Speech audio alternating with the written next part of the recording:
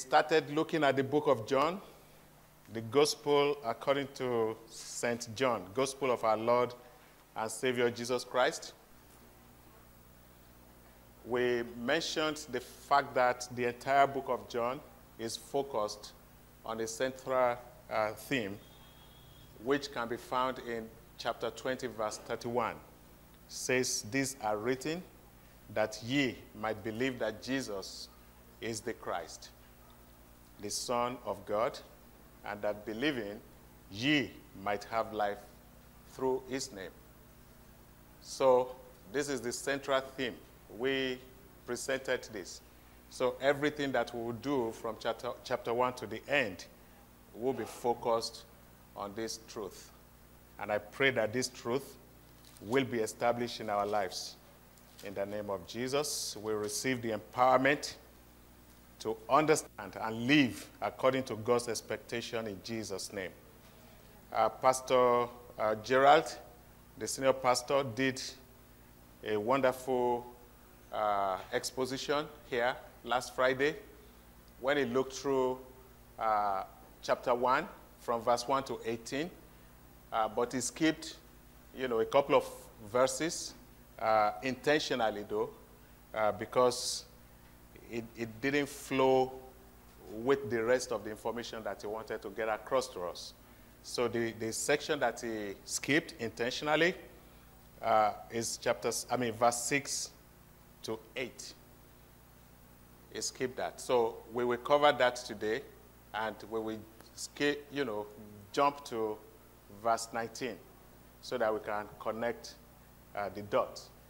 This portion talks about John the Baptist, the ministry of John the Baptist.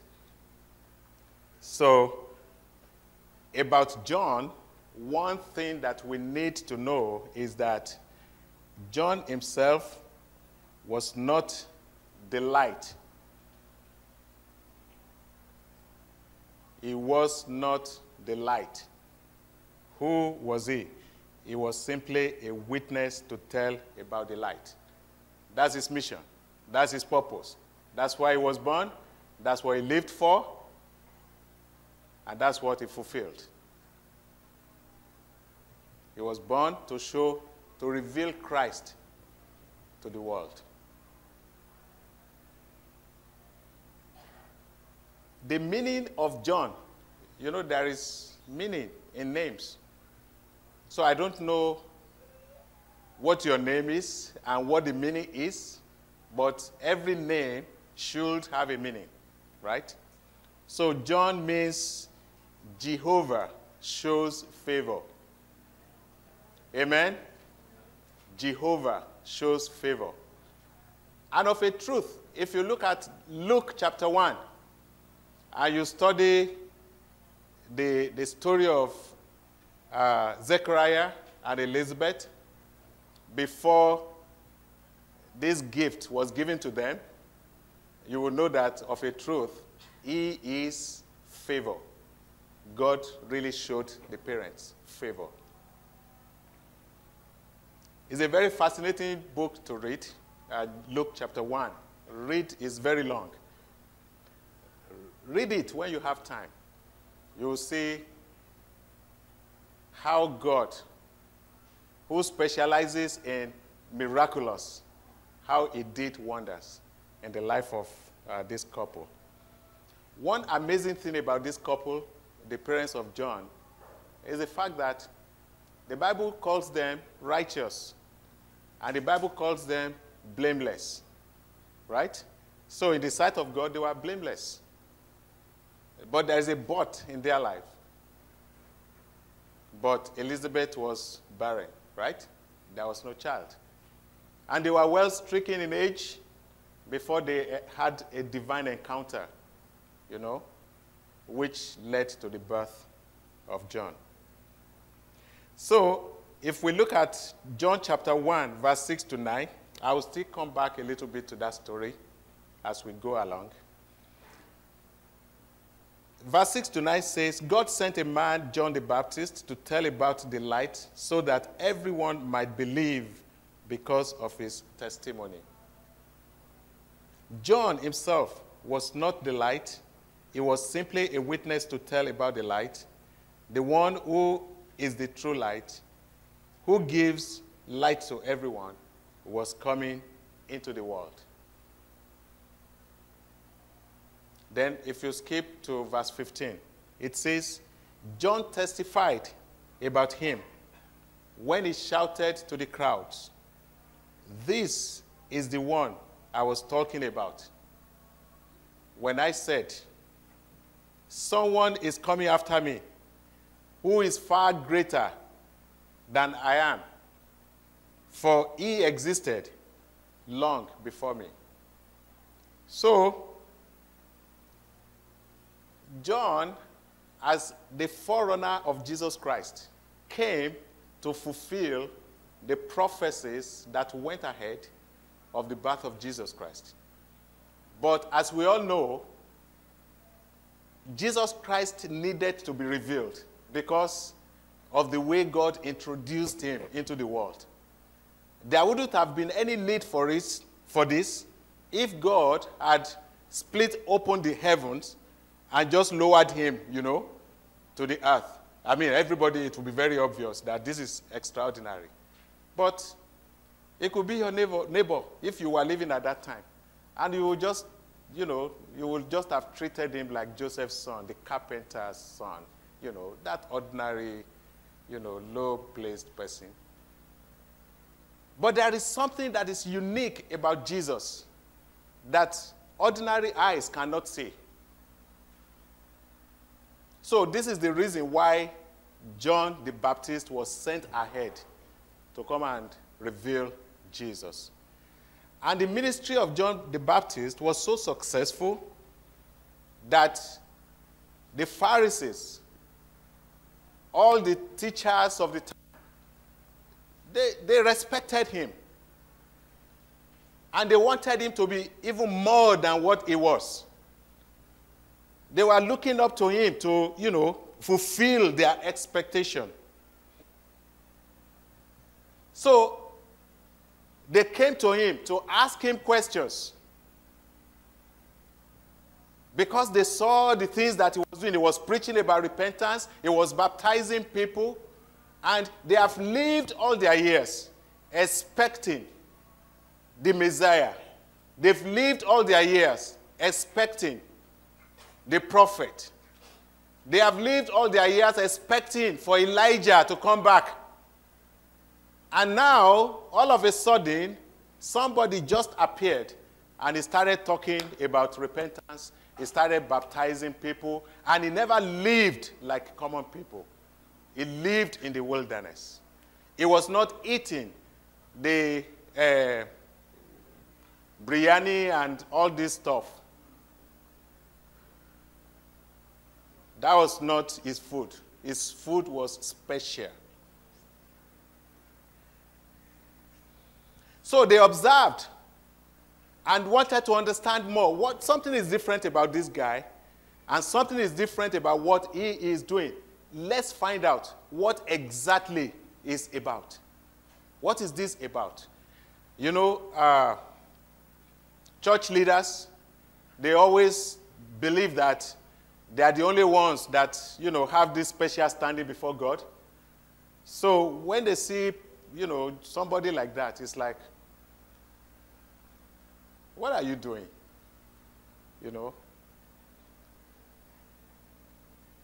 So this leads me to talk about identity, purpose, and authority of John that was queried. Identity, his authority, and his purpose was queried, was challenged. How did they challenge this? The spiritual leaders, they sent emissaries to go to John. When you get there, deliver our questions. And you must come back with, answers. So some questions they ask him, or the questions they ask him, who are you? Who are you? If you read this scripture, it will be very interesting. Who are you? That's the first question they ask him. Who are you? But, I mean, you come to me to ask me, who are you? And the next response I give you is, I am not the Messiah. How do you connect the two? How do you connect the two? But he was able to go deep into the heart behind this question. This question is more than, who are you? What is your name? It has to do with his assignment. Who are you? Many people, when you meet them for the first time, you ask them, who are you? May I know you? Wow, the dossier will be so long, full of accomplishments and achievements, all limited to this planet. But interestingly, John was never interested in those earthly things that, perishes so fast, or earthly accomplishment. Somebody told me one time that in a gathering, they were introducing one another, and he introduced a pastor to his friend. Said, meet, like I said, meet brother. And this pastor flared up. I'm not brother. I am pastor, so and so. Hallelujah.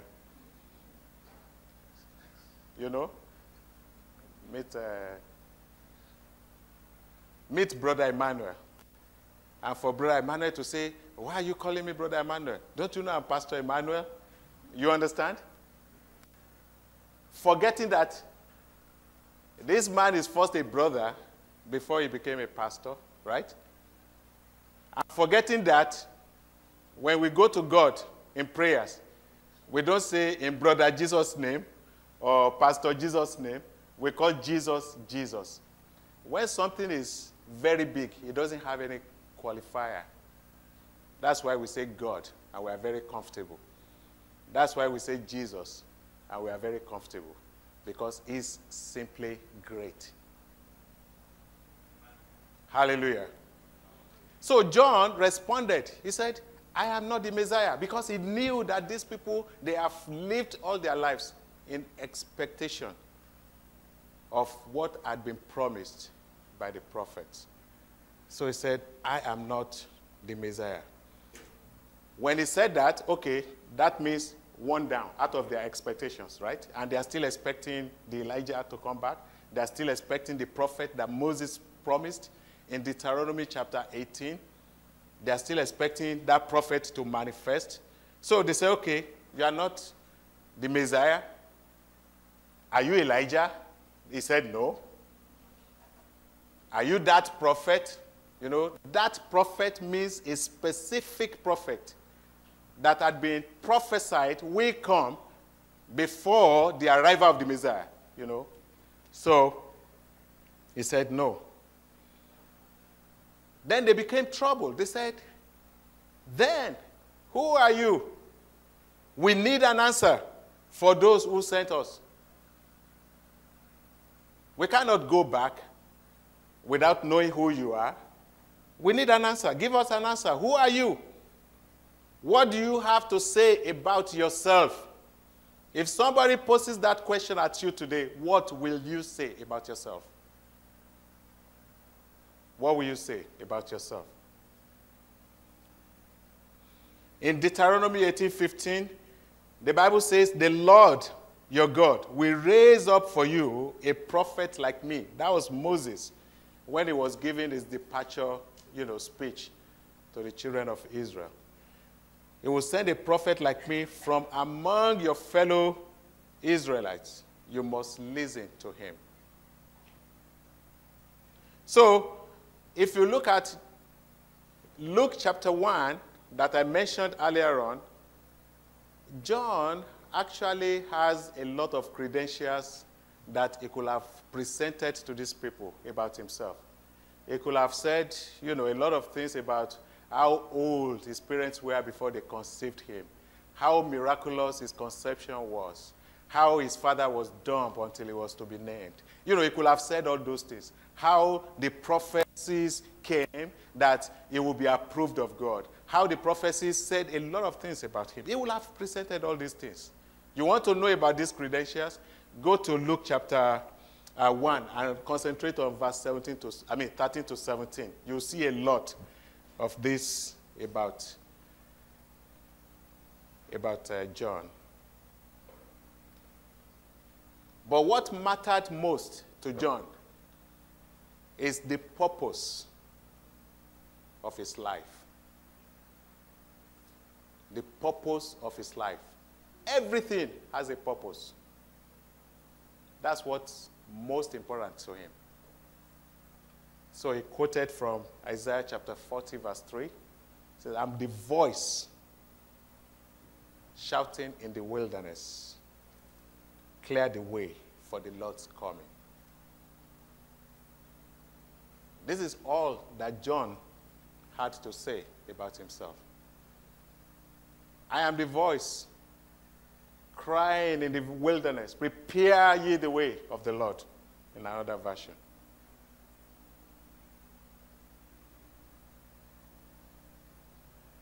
That is what he lived for. What do you live for? What do I live for? This should be the question.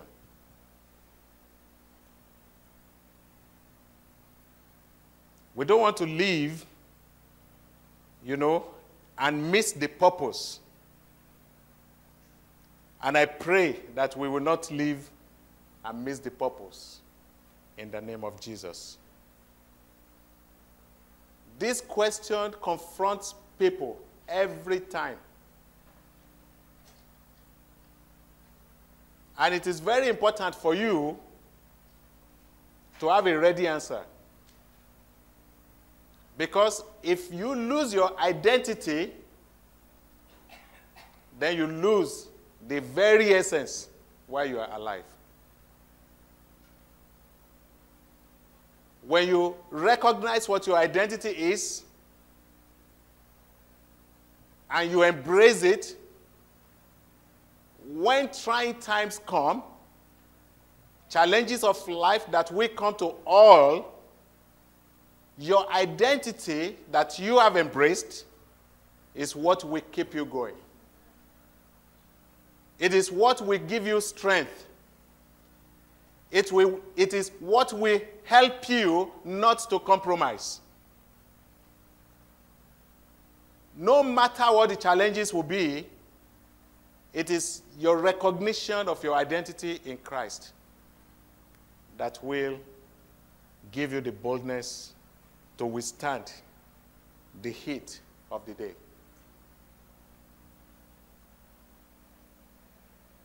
You must have a ready answer. 1 Peter chapter 3, verse 15 says, you must worship Christ as Lord of your life. And if someone asks you about the hope that you have as a believer, always be ready to explain it. Always be ready to explain it. 1 Peter chapter 3, verse 15. You remember the case of Moses?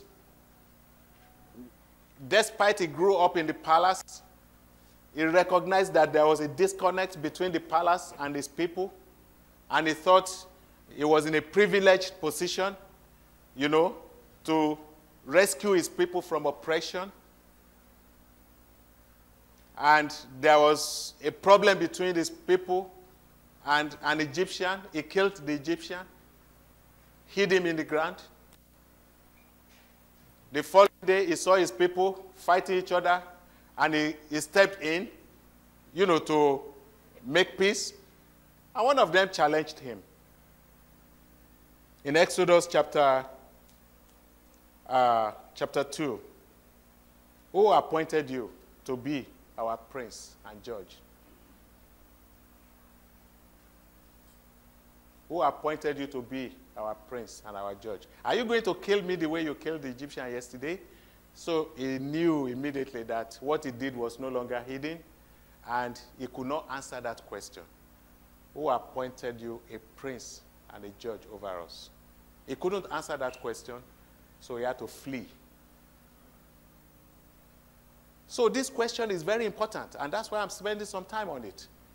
It's very important for you to be able to answer this question. Who are you? What is your purpose? What is your assignment? And who gave it to you? Moses was unable to answer that question, so he fled.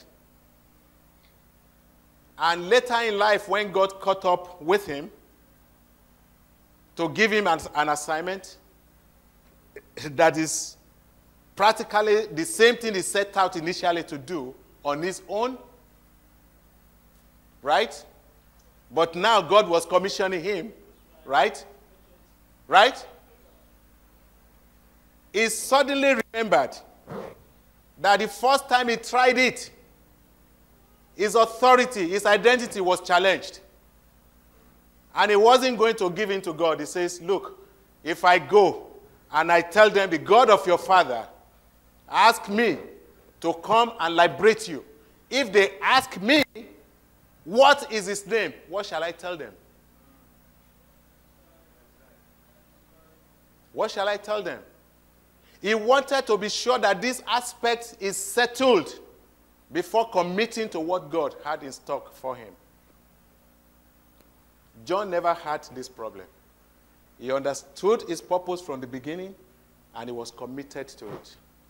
And it was not until God gave the answer, I am who I am, God of Abraham, Isaac, and Jacob, that will be my name forever. Not until that time that he proceeded on the assignment. Jesus Christ also knew that this question is very, very important, and he needed to settle it once and for all amongst his disciples. He tried to find out from them, from your interactions with the people, who are they saying that I am? And his disciples provided a feedback. And Jesus Christ said, that's fine. But you, very close to me, who do you say that I am? And Peter, through the power of the Holy Spirit, received the revelation and says, thou art the Christ, the Son of the living God. Case settled. So this is very important. Very important. If you do not know who you are, if you are in identity crisis, if you do not know why you exist, the purpose that God has saved you, the purpose for which he has kept you alive, that you are still living, you are not dead, if you don't know this, it could be a source of trouble. When God anointed Paul and he was healing people and casting out demons from their lives, some Jewish people also wanted to use this in their incantations activities. Then the Bible says that they moved from city to city to cast devils out of people. And when they are casting out devils, they say, in the name of Jesus Christ, whom Paul preached. Third-party relationship. They don't have that personal relationship with him. What interests me most in this chapter, Acts of the Apostles, chapter 19, from verse 13 to 16, is that they have been doing this until one day, when the 7 sons of Sceva, until one day, they encountered an authority that is higher than their own. Because they didn't have Christ's authority. They were only trying to, tap from Paul. And they were unwilling to give up what they were practicing. So when they said, I cast you out in the name of Jesus Christ of Nazareth, whom Paul preached, the man that was possessed of the devil, the spirit in him, leaped out. He says, I know Jesus, I know Paul, but who are you? This question will come to you in different forms. Who are you? That is why, if you don't know who you are, you cannot pray for the sick and have the sick recover, because your authority will be challenged. And if you are doubtful and you think that you are not in right standing with God, or God does not approve of your being, then you cannot make any success. So this devil jumped at them, tore their clothes, and they ran out naked. Let's settle this question once and for all. Who you are. When we settle this question, life becomes easy for us. Amen? Life becomes easy for us. So a child of God should not have identity crisis, I repeat. And your identity in Christ is clearly explained in 1 Peter chapter 2, verse 9 to 10, where God refers to you as what? A chosen people, a royal priesthood, a holy nation, God's very own possession. That's who you are. Your song this morning, very powerful. That is who we are in Christ. And the reason is that we might show others the goodness of God.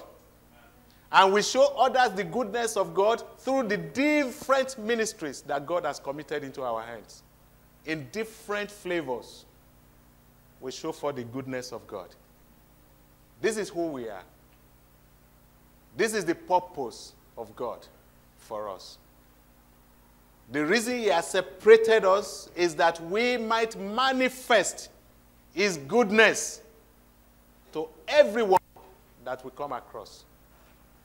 The reason He sent John ahead was for John to reveal who He was to the people. And the same reason you and I are called.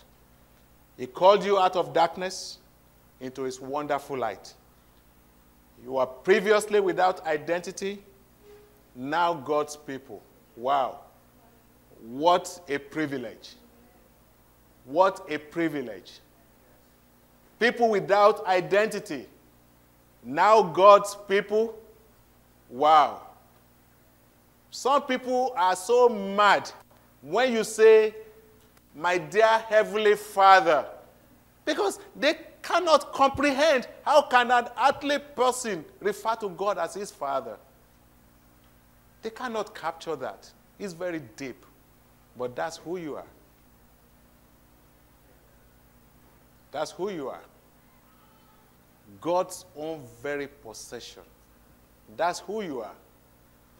If anything, situation, sickness, disease wants to challenge this authority, stand on your feet and say, I am God's own possession. If anything comes to defile your body, declare your identity in Christ, that you are God's own very possession. Maintain your authority. Maintain your authority. Shall we pray?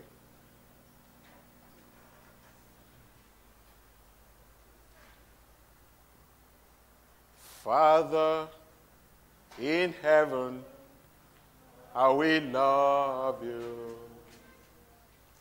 We lift your name in all the earth.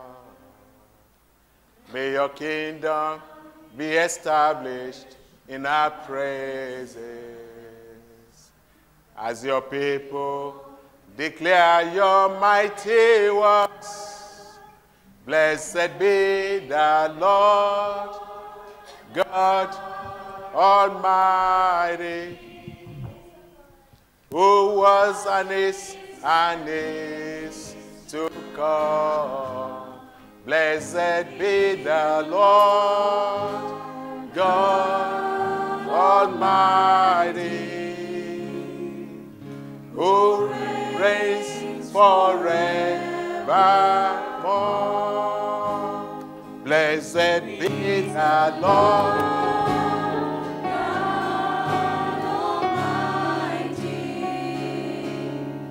who was and is to come. Blessed be the Lord God Almighty. Shall we rise up? Who reigns forevermore. I want you to take a moment to make some declarations about your life. God is listening to your declarations this morning. What is that challenge? What is that experience that has come to challenge your identity, that has come to challenge your authority, that has come to challenge your purpose? I want you to speak to that thing right now.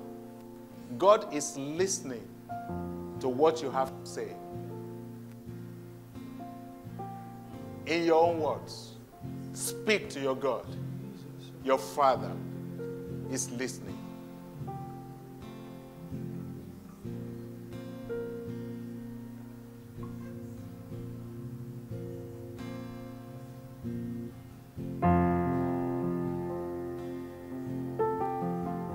I decree by the authority in the name of Jesus that as you have spoken, God has heard, and he will address it, and his name will be glorified in your life in the name of Jesus. I decree that that situation is addressed right now, and I decree you victorious in the mighty name of Jesus. The Lord God Almighty release the power for boldness upon you in the name of Jesus. Thank you, Lord, for making us overcomers indeed. Blessed be your name, mighty God. In Jesus' mighty name we pray. Amen. Praise the Lord.